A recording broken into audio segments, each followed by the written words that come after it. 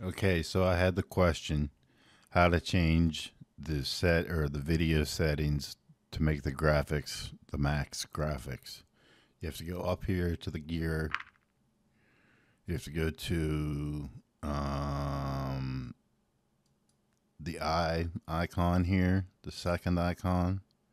Make sure your resolution is set at your max resolution. Mine is 1440p, so I put it at 2560 by 1440. If it's 1080p, it'd be 1920 by 1080. You could look these up on Google. You basically just take the second number is what your resolution would be set at, and then 4K would be higher. I have the texture quality set at half resolution. If you want full, you do full. Just change it to so it says full resolution. Um, and I have the quality preset at medium, but you can set it to high.